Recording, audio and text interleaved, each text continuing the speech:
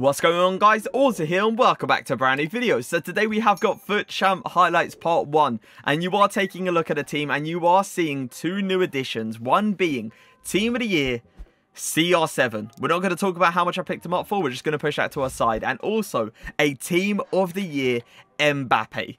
The fact that we could afford both of them was an absolute joke, but it's 100% understandable. If you guys haven't watched the FUT Champ Awards from last week, please go and watch it. You will understand why we can actually afford these two big boys right here, because that Ultimate Team of the Season pack, let's just say it was no joke, and let's just say I got extremely lucky. But yeah, I said to myself, we have the Player of the Month Mbappe, we've got the Inform CR7, and I told you guys multiple times I didn't see a huge difference between Gold CR7 and Inform CR7, apart from the shooting ability. I noticed his shooting was a little bit better, so I knew I needed to get him out of the team. It would rather be me upgrading to CR7's best version or going back to his gold card. And obviously, you know, with the funds that came in from last week, it was like, why would you not go for the Team of the Year card, especially when he can do stuff like that? I'm telling you, this Team of the Year, it's so different. So different from that 94 Inform. He does so much more stuff. Like, his pace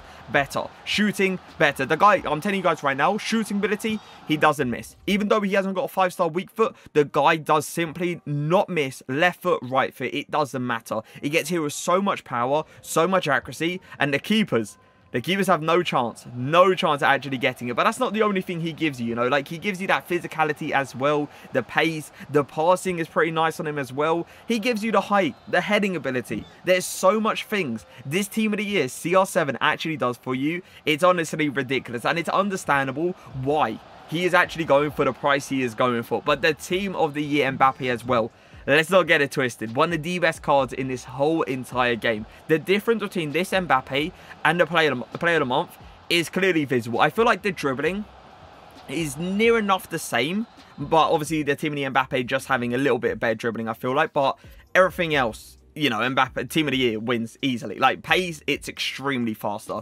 Shooting ability is extremely better. And even the physicality as well. This guy does not get bodied.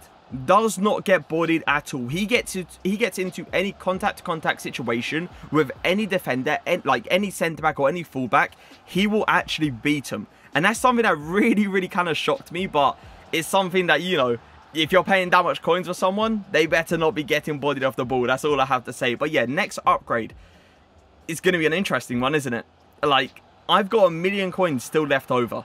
That's how much coins we actually gained from last week. I couldn't believe it, honestly. The fact that we could afford Team of the Year Mbappe, Team of the Year CR7, and still have 1 million coins left over kind of shocked me in a way. But, you know, with all the Team of the Seasons we've been getting, it's not really that big of a surprise. But look at this. This guy's gone quite creative, didn't he? Like, there's, you know, not so great Team of the Seasons. Like, I saw Moreno in there, so, you know, it's quite questionable. But I saw Isaac in there, and we all know, Isaac, a big problem. Big problem, because that guy is hard to stop. Let's just say that. It's a card I absolutely loved when I was reviewing. I thought the guy was going to get a block in there, and, you know, apparently we just got lucky and we ended up getting the goal. Team of the Year CR7, though, just going to take it very calm. I saw the way the guy was bringing out the keeper, and I was like, what is this guy doing? I might as well just go around him, get clearly a wide open shot. And Team of the Year CR7, as I said, the guy simply does not miss. But yeah, next upgrade for the team.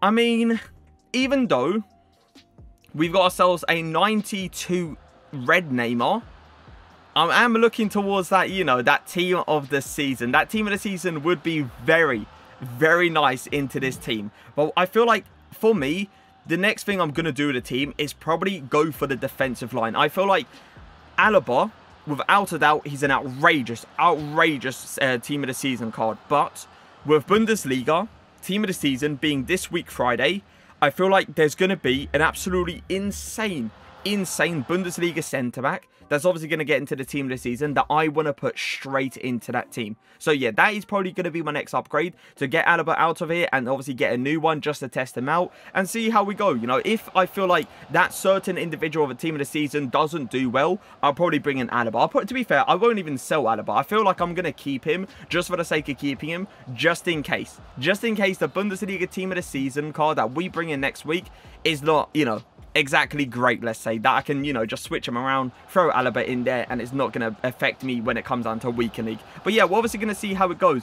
I'm not sure who's going to get it as a team of the season centre-back from the Bundesliga. I've literally no idea, because I don't watch the league too much. Obviously, you know, when it comes down to Bayern and all, we see Lewandowski bang goals for fun out there. But yeah, centre-backs and stuff, I don't really focus on them too much. So I'm not sure who's gonna be the Bundesliga defenders, but we're gonna see. We're gonna see. I heard Angelino could be one, and I'm quite interested in Angelino, because he would be some outrageous card. I heard he's going to be really nice all-rounded as well. But once again, we're not sure. You know, there's been no leaks, there's been no confirmation, so you never know who could slide in to the team of the season. But yeah, I am definitely looking towards that Neymar Tots card. That Neymar Tots card, could it be better than Team of the Year CR7 and Team of the Year Mbappe? It probably could, because of that 5-star weak foot. But then Team of the Year Ronaldo obviously gives you that heading ability, which Neymar is not going to do it. But, you know, it's like Neymar, this 92 in form, and even his gold card feels amazing when he's doing skill moves, how he feels on a ball, how his pace comes into play, shooting, the fact that you can hit it with either foot as well. It's unreal. But yeah, we'll see. I'm hoping for a team of the season Neymar, and I'm not sure how much he's going to go for. I reckon he goes for a good amount of price, so let's just say that, probably like 6 mil plus. Mbappe on the ball though, look at that little finish towards in it post. I'm telling you, Team of the Year Mbappe with Team of the Year CR7 in the striker positions, joke, absolute joke. You're guaranteed to score at least a goal a game, or like 2 goals a game. The amount of angles and the runs these guys give you it's on a whole new level. Whole new level. And that's something I did notice, by the way, from this Team of the Year CR7. The movement compared to the 94, you can't even compare. Like, I was honestly shocked at the movement this Team of the Year CR7 was actually doing. But look at this. Look at me enjoying myself. Look at this. This is how you know you just got a new card into your team. Look at the shielding, bro. And then the lack of... Oh, it's so perfect, man. It's so perfect. Like, you can tell I've got a new player into the team if I'm doing stuff like that. But look at that. Wow. Wow. If that went in, there's not much to say. I'm going to be honest. There's not much to say. And I was 4-0 up in that game. So I was like kind of, you know, messing around, let's say. I was just trying stuff that I've never tried with like a 94 CR7. But we see this guy's team. You see Hullet in there and you see an actual decent team. But then this guy scores an own goal, pauses the game, and ends up leaving.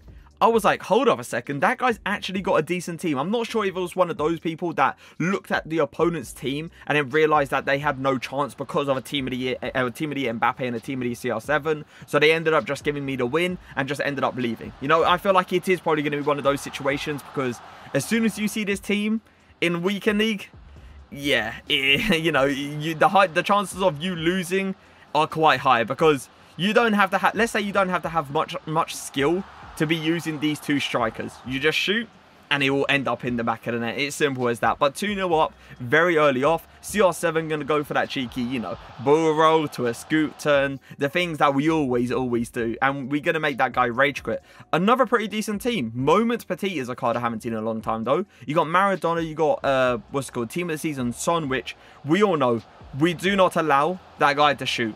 Because if we allow that guy to shoot, big problems. You know it's going to end up in the back of the net. CR7 though, little burrow into the inside, give it to Mbappe here.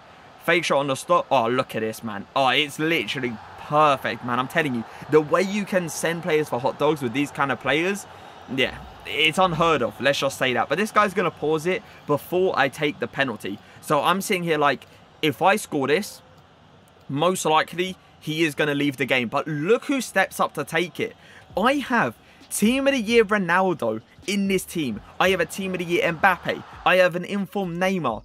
And still, my boy Alaba has better penalties than every... Actually, I don't think he has better penalties than Neymar. But the reason I don't use Neymar is because of his run-up. I hate his run-up. Like, he goes quite slow and then he proper slows down right at the end. So it's like really hard to actually kind of time the penalty with. So that's the only reason I don't use Neymar on pens. But yeah, Alaba, he was an absolute gift. absolute gift when it came down to the penalties, because his run-up, for me, is literally perfect. But look at Neymar. I started to do that a lot, by the way. The fake shot into a reverse flip-flap. Like, usually you see a normal flip-flap that will go to the left side, but the reverse flip-flap has really, really, like, got onto me, and I'm starting to, like, really enjoy it. But into the next game, I see off Fofana. I think I saw...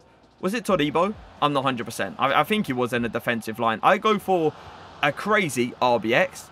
Clearly should never, ever work. But somehow I actually end up getting lucky. This guy starts panicking. He gives it straight to my Atal. Mbappe turns the guy inside out. And look at the composure. We dropped 3 players with a simple little turn and a simple little ball roll. But that guy is going to go ahead and rage quit. Going into the next game, we see N'Golo Kante. We see Gundo.